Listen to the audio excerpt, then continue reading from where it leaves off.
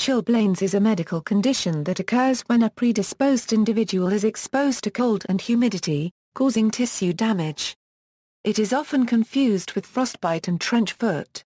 The cold exposure damages capillary beds in the skin, which in turn causes redness, itching, blisters, and inflammation.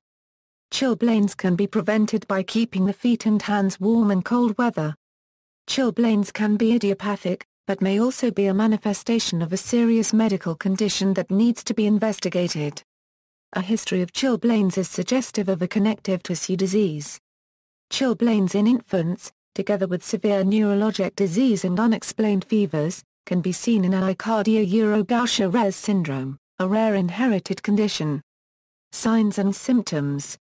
The areas most affected are the ears, lobes, nose, and extremities.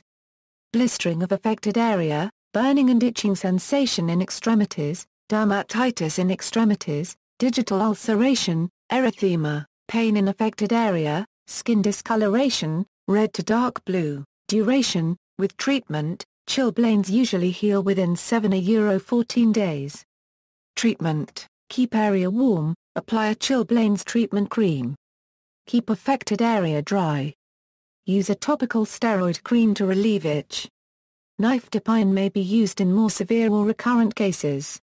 Its vasodilation helps reduce pain, facilitate healing and prevent recurrences.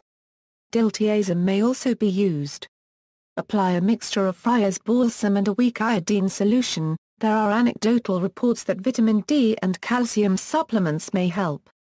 Avoid restricting the affected area. Historical. The medieval Ball's book recommended that chilblains be treated with a mix of eggs, wine, and fennel root. Prevention. Exposure. Avoid rapid changes in temperature. Wear warm shoes, socks and gloves. Wear a hat and a scarf to protect the ears and the nose.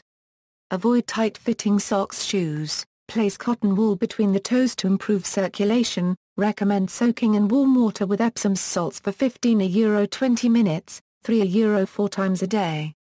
Other. Healthy diet. Exercise at least 4 times a week to improve circulation. Avoid alcohol before going out in the snow. See also, erythrocyanosis crurum, equestrian perniosis, frostbite. References. External links. Dermatlis 1,683,395,337, cold stress, National Institute for Occupational Safety and Health.